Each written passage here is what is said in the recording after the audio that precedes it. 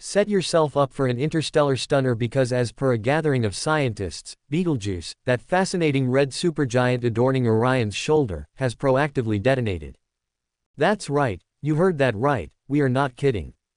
Within the next 10 years or a couple of decades, its bright outburst will enlighten the night sky. But how did scientists arrive at this claim? Should we be concerned? Might the James Webb Space Telescope catch the remnants of Betelgeuse? Today we're diving deep into all the latest details.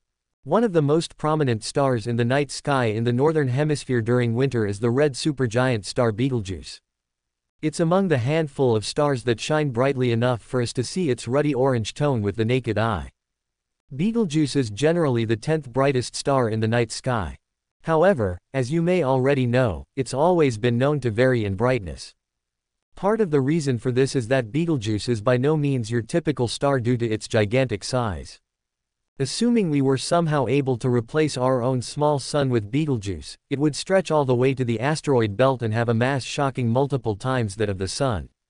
It may come as a surprise, but Betelgeuse is quite young for a star, with an age estimated to be around 8 to 10 million years.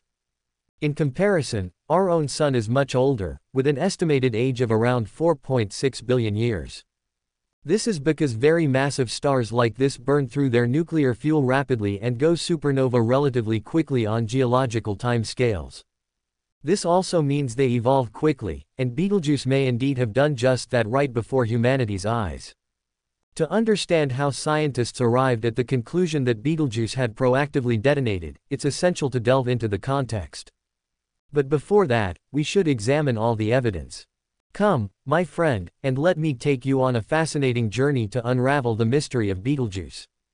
The story begins around the 2nd century BC, where Chinese astronomers made an important observation: Betelgeuse showed a distinct yellow hue. Fast forward to the middle of the 2nd century AD, and the Greek-Roman astronomer Ptolemy described it as orangish or bronzed, similar to how it appears today. Likewise, medieval observers in the Middle East noted a similar tinge. The question arises about how colors were named or perceived in the past. However, in this case, there is a real possibility that Betelgeuse went through a color change within a few centuries. It is conceivable that Chinese astronomers observed Betelgeuse during its yellow supergiant stage, and over several centuries, it transitioned into the red supergiant stage. Given that humans, by our nature, are sky watchers, you have to consider how many people across the globe could have seen the star, noticed the change, but left no records. After all, changes to a star like that probably came with all sorts of dimming and brightening events that aren't recorded. Imagine them looking up at the night sky and saying, "Hey, didn't that star used to be brighter?" And that's exactly what's been happening. Right now, Betelgeuse is a variable star, but it seems to adhere to some cyclic behavior. Starting in December 2019, Betelgeuse's brightness anomalously plunged by a significant amount, which was apparently noticeable to the naked eye for those used to observing the star. It was not its usual self until mid-2020. Over time, it recovered, and one theory was that some of these cycles had coincided, resulting in a particularly deep dip in brightness. However, observations made by the Hubble Space Telescope showed something rather peculiar. It appeared that Betelgeuse had ejected a massive amount of incandescent material into space, forming a large dust cloud. This dust cloud, in turn, obscured a significant portion of the star's light when seen from our perspective. The change was quite astonishing. Betelgeuse, once counted among the 10 brightest stars in the night sky, faded to a point where it ranked lower than the 20th brightest. It was truly perplexing to witness its dimness compared to its neighboring star, Aldebaran, which holds the 14th position in terms of brightness. Fortunately, Betelgeuse showed signs of improvement, but its unusual behavior did not stop. In fact, it is currently exhibiting a state far stranger than mere dimming. Over the past few months, Betelgeuse has undergone a dramatic increase in brightness, surpassing its expected luminosity by an astounding 50%. This perplexing situation is quite unsettling for a star known for its changes. The dimming events could be caused by dust or coinciding cycles, or perhaps the star produced massive sunspots. However, a significant increase in brightness is a completely different matter. although it could be associated with the previous event when Betelgeuse ejected material in the 2019 incident. It likely caused a significant disruption in the star's plasma flow. The current behavior we observe could be considered a delayed consequence of that ejection. But what lies behind this peculiar behavior, exceeding the star's usual variability? One theory that has been widely discussed is that Betelgeuse is approaching the supernova stage. While moderate estimates still suggest that the star is around 100,000 years away from such an event, recent scientific papers provide evidence to challenge this idea and show that it has already happened. According to a notable recent scientific paper by Hayao and colleagues of Tohoku University in Japan, Betelgeuse has proactively undergone a supernova explosion, and we may be seeing the repercussions of this cosmic display in the span of 10 years or a couple of decades from now. Yes, that's right, that's astonishing. The last observed supernova in our universe was Kepler's supernova, which was way back in the 1600s. Through a careful examination of Betelgeuse's fluctuation patterns, the researchers have identified 4 distinct periodic changes occurring at time intervals of 2020, 420, 230, and 185 days. While the origin of the longest period remains uncertain, it is speculated to be the primary period, with the shorter intervals possibly serving as harmonics. The scientists propose a model suggesting that Betelgeuse is in a late stage of carbon burning, indicating that it could be on the verge of a spectacular explosion, positioning it as a clear candidate for the next expected supernova event within our Milky Way galaxy. When it comes to unraveling the mystery surrounding Betelgeuse, there's a bit of a puzzle. You see, there are some conflicting observations regarding the ejection of materials and the star's subsequent recovery. The general consensus leans toward a mass ejection event, something not entirely uncommon for various types of stars, albeit on a smaller scale compared to our own sun. However, here's the twist: supernovae are a real thing too. We actually observed one in a neighboring galaxy of the Milky Way back in 1987. So while it's possible that our estimates for Betelgeuse's supernova timing could be off, don't go planning a vacation around it just yet. The intriguing part is that Betelgeuse is currently precarious to observe. It has slipped behind the sun and won't be visible in the night sky until late August. Hence, we're left in the dark about what this enigmatic star is up to right now. What we do know is that it's defying its expected cycles by brightening. Now here's something interesting. Betelgeuse's immense size and relatively close proximity, around 650 light-years away, allow us to discern details. While most stars are too distant, appearing as mere points of light, with Betelgeuse, we have an intriguing opportunity to directly observe variations in its light output through photography. So we not only have a star that could potentially go supernova, but we also have plenty of data to gather, including images, although they may be somewhat blurry. Now let's imagine a scenario where Betelgeuse has indeed gone supernova. What would it look like? Firstly, it would be a spectacular sight, but don't worry, it's entirely safe for us here on Earth. You see, Betelgeuse is quite far away, so its supernova won't harm our planet. It wouldn't even be the brightest object in the sky. The moon would still eclipse it by far. And let's not forget about the sun. It would still cast its own shadows at night and remain visible during the day. For about a year, now here's the intriguing part, the supernova would be visible at night for several months, gradually fading. There might be a brief period where it regains some of its former brightness, but eventually, it will continue to fade until Orion's recognizable shoulder star disappears altogether. While this supernova won't pose any threat to us, it could create some confusion for certain animals.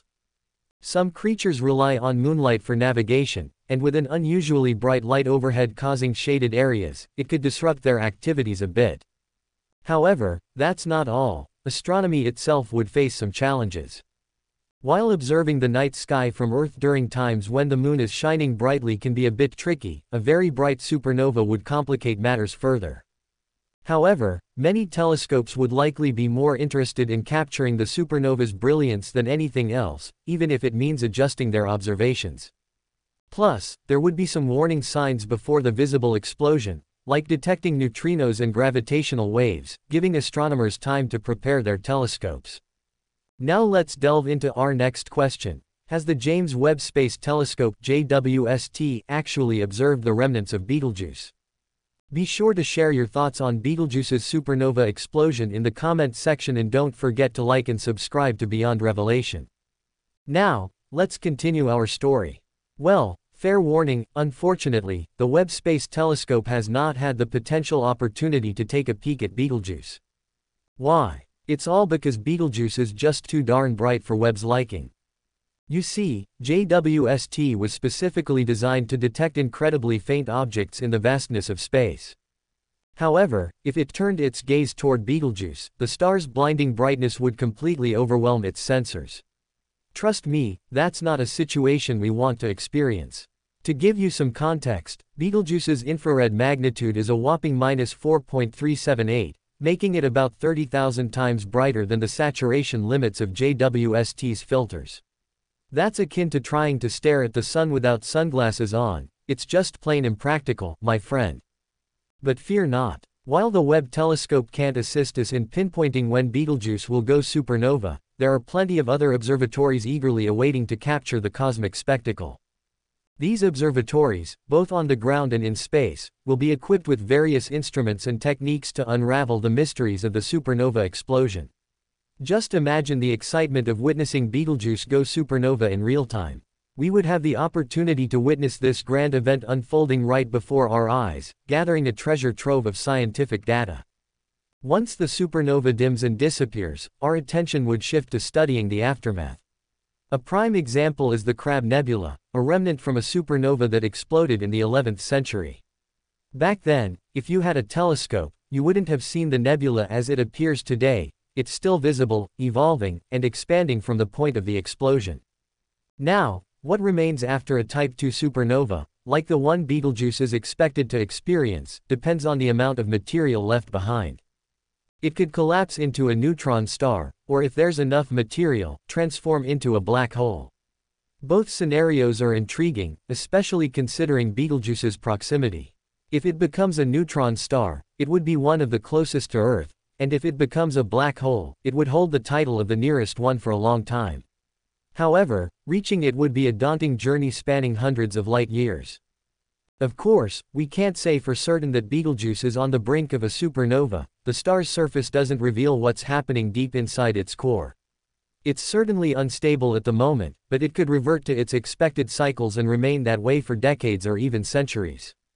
Despite being close to a supernova, on the other hand, alternative models suggest that the explosion might not occur for many millennia. Ultimately, only time will reveal the true fate of Betelgeuse. This cosmic spectacle reminds us that the night sky is ever-changing and stars are not eternal. While some endure for unimaginable spans of time, the universe constantly evolves on both short and long timescales. So let's continue to marvel at the wonders of the universe and embrace the mysteries that lie ahead. One slow theory that has been widely discussed is that Betelgeuse is approaching the supernova stage. While moderate estimates still suggest that the star is around 100,000 years away from such an event, recent evidence challenges this idea. According to a notable scientific paper by Hayao and colleagues from Tohoku University in Japan, Betelgeuse has proactively undergone a supernova explosion, and we may be seeing the repercussions of this cosmic display within the next 10 years or a couple of decades from now. Yes, that's right, astonishing. The last observed supernova in our universe was Kepler's supernova, which occurred way back in the 1600s. Through a careful examination of Betelgeuse's fluctuation patterns, the researchers have identified 4 distinct periodic changes occurring at time intervals of 2020, 420, 230, and 185 days. While the origin of the longest period remains uncertain, it is speculated to be the primary period, with the shorter intervals possibly serving as harmonics. The scientists propose a model suggesting that Betelgeuse is in a late stage of carbon burning, indicating that it could be on the verge of a spectacular explosion, positioning it as a clear candidate for the next expected supernova event within our Milky Way galaxy. When it comes to unraveling the mystery surrounding Betelgeuse, there's a bit of a puzzle. You see, there are some conflicting observations regarding the ejection of materials and the star's subsequent recovery. The general consensus leans toward a mass ejection event, something not entirely uncommon for various types of stars, albeit on a smaller scale compared to our own sun. However, here's the twist: supernovae are a real thing too. We actually observed one in a neighboring galaxy of the Milky Way back in 1987. So, while it's possible that our estimates for Betelgeuse's supernova timing could be off, don't go planning a vacation around it just yet. The intriguing part is that Betelgeuse is currently precarious to observe. It has slipped behind the Sun and won't be visible in the night sky until late August. Hence, we're left in the dark about what this enigmatic star is up to right now. What we do know is that it's defying its expected cycles by brightening. Now, here's something interesting. Betelgeuse's immense size and relatively close proximity, around 650 light-years away, allow us to discern details. While most stars are too distant, appearing as mere points of light, with Betelgeuse, we have an intriguing opportunity to directly observe variations in its light output through photography.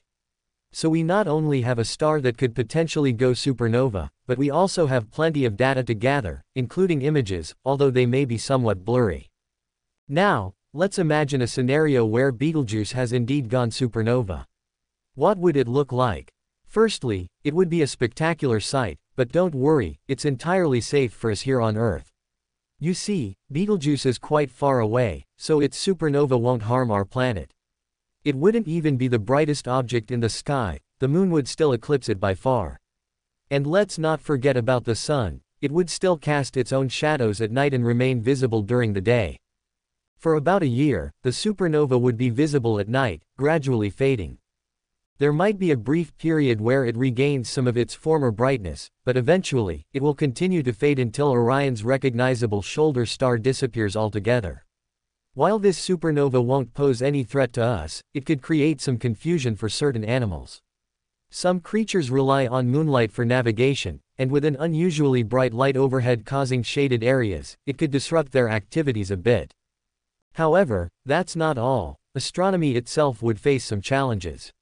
While observing the night sky from Earth during times when the Moon is shining brightly can be a bit tricky, a very bright supernova would complicate matters further. However, many telescopes would likely be more interested in capturing the supernova's brilliance than anything else, even if it means adjusting their observations. Plus, there would be some warning signs before the visible explosion, like detecting neutrinos and gravitational waves, giving astronomers time to prepare their telescopes. Now, let's delve into our next question. Has the James Webb Space Telescope (JWST) actually observed the remnants of Betelgeuse? Be sure to share your thoughts on Betelgeuse's supernova explosion in the comment section and don't forget to like and subscribe to Beyond Revelation.